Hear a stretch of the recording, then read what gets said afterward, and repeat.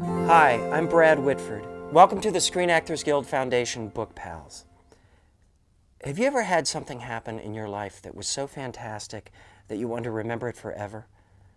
Have you ever collected shells from a trip to the beach to remember a special summer day? What if you couldn't remember? We're going to read a book that's all about remembering memories.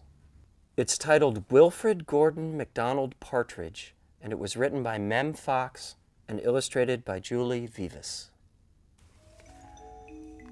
There once was a small boy called Wilfrid Gordon McDonald Partridge, and what's more, he wasn't very old either. His house was next door to an old people's home, and he knew all the people who lived there. He liked Mrs. Jordan, who played the organ. He listened to Mr. Hosking, who told him scary stories. He played with Mr. Tippett, who was crazy about cricket.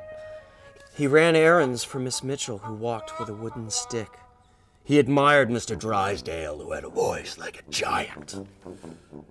But his favorite person of all was Miss Nancy Allison Delacourt Cooper, because she had 4 names, just as he did.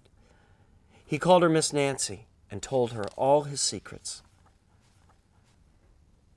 One day, Wilfrid Gordon heard his mother and father talking about Miss Nancy. "Poor old thing," said his mother. "Why is she a poor old thing?" asked Wilfrid Gordon. "Because she's lost her memory," said his father. "It isn't surprising," said his mother. "After all, she is 96. "What's a memory?" asked Wilfrid Gordon. He was always asking questions. "It is something you remember," said his father. But Wilfrid Gordon wanted to know more, so he called on Mrs. Jordan, who played the organ. "What's a memory?" he asked. "Something warm, my child, something warm." He called on Mr. Hosking, who told him scary stories. "What's a memory?" he asked. "Something from long ago, my lad, something from long ago." He called on Mr. Tippett, who was crazy about cricket. "What's a memory?" he asked. "Something that makes you cry, my boy, something that makes you cry." He called on Miss Mitchell, who walked with a wooden stick. "What's a memory?" he asked. "Something that makes you laugh, my darling, something that makes you laugh." He called on Mr. Drysdale, who had a voice like a giant. "What's a memory?" he said. "Something as precious as gold, young man, something as precious as gold." So Wilfrid Gordon went home again to look for memories for Miss Nancy, because she had lost her own. He looked for the shoebox of shells he had found long ago last summer and put them gently in a basket.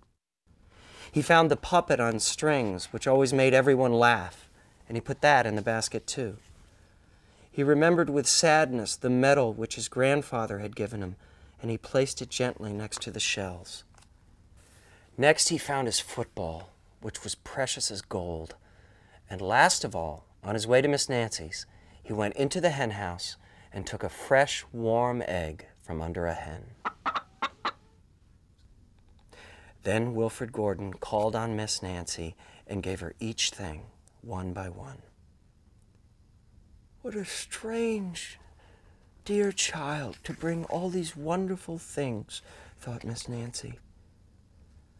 Then she started to remember. She held the warm egg and told Wilfrid Gordon about the tiny speckled blue eggs she had once found in a bird's nest in her aunt's garden. She put a shell to her ear and remembered going to the beach by tram long ago and how hot she had felt in her button-up boots. She touched the metal and talked sadly of the big brother she had loved, who had gone to war and never returned. She smiled at the puppet on strings and remembered the one she had shown her sister and how she had laughed with a mouth full of porridge. She bounced the football to Wilfrid Gordon and remembered the day she had met him and all the secrets they had told. And the two of them smiled and smiled because Miss Nancy's memory had been found again by a small boy who wasn't very old either. You know, I think I'm going to remember that book for a long time.